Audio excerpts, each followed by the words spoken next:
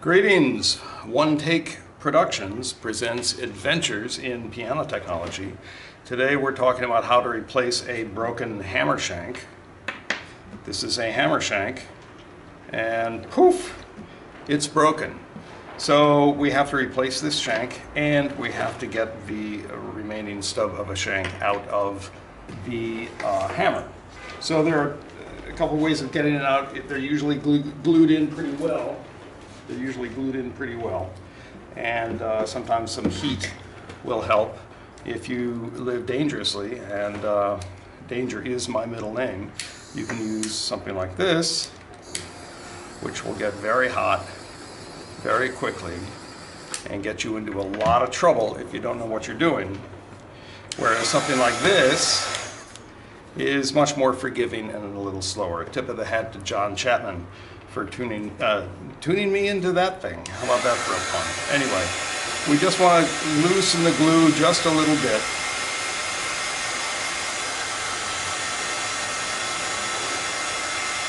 And when you're heating anything, it's good to keep everything moving.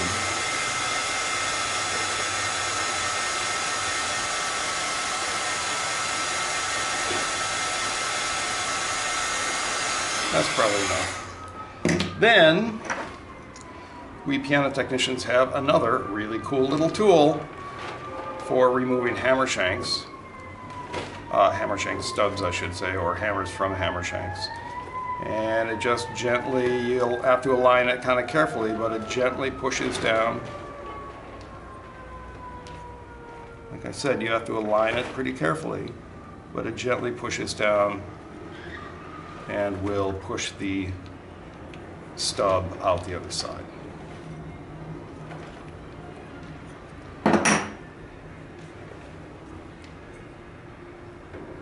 Well, like I said, this is one take production, so we're not going to do that one over. I'm going to push it all the way through this time.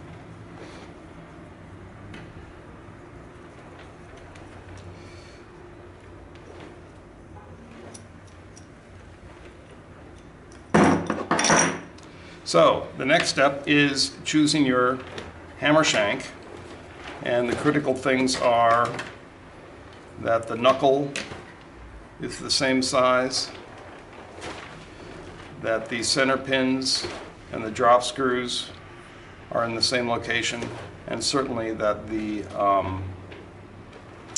screw hole is in the same location. Now this is off a Mason & Hamlin, so I'm going to have to remove this flange, or remove this flange and replace it with this one, but I'll show you the final steps of the hammer hanging part. So the next thing is I've chosen my shank. Make sure it's loose enough, give myself a little bit of play for when it gets glued.